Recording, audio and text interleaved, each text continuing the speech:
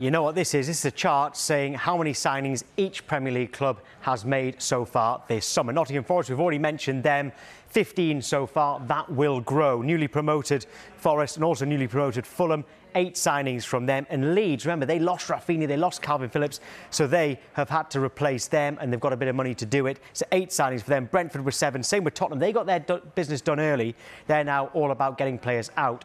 Widely praised by their own fans there for their business this summer so far. West Ham also with 7 and looking for more. Chelsea with 6 and looking for more. Southampton with 5. In fact, they're all looking for more, by the way. Southampton's got 6. Few clubs there on 5. Just the 4 for Brighton, Manchester City, Newcastle and Wolves. But then Liverpool with just the 3, and they might be finished. Manchester United with just the 3. They want a few more. Leicester, just the 1. Alex Smithies has come in on a free transfer, the goalkeeper. So if we have a look at that with the transfer team now, Emma, who do you think's done the best business out of those 20 teams?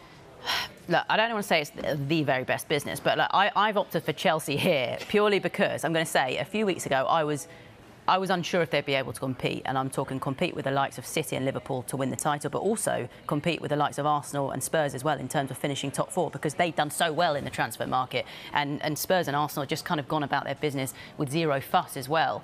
But what's impressive about Chelsea is that they've kind of bought on a couple of fronts. We see their 6 signings. You look at the 3 kind of ready-made signings. Look at them over the weekend in that London derby against Tottenham. Koulibaly with the goal, who was just brilliant. He was so composed throughout. Marc Cucurella, some people had their reservations.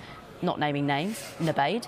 Yes, they did have their reservations. But look, he was so confident on the ball. He was brilliant going forward as well. Raheem Sterling had some brilliant moments. He's probably frustrated not to get a Chelsea goal yet, but they've made some fantastic signings, and look, they're probably not done yet either. Of course, we've been talking about Wesley Fofana throughout the window.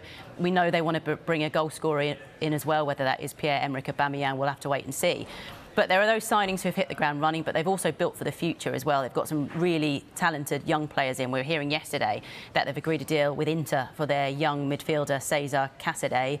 They've brought a young goalkeeper in from the MLS. They've brought a young midfielder in from Aston Villa as well. So they're kind of done dealings on both fronts at the moment. So that's why I've been impressed, really, with Chelsea. What do you think, Dan?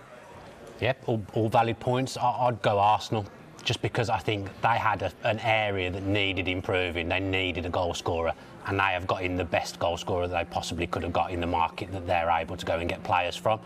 They've brought in 2 winners in Jesus and Zinchenko who've won titles. They know what it's about. They'll help kind of evolve that culture in the dressing room that Arteta's trying to do. Don't know whether I'm being too influenced by the documentary that's on at the moment, but you know, they're moving towards now looking like winners, looking like a proper team. They've started the season well with 6 points as well. Jesus has scored a couple of goals at the weekend. I just think everything about Arsenal, they're heading in the right direction now, and that probably shows you as well if you give a manager a little bit of time, because this time last year I was laughing at Arsenal.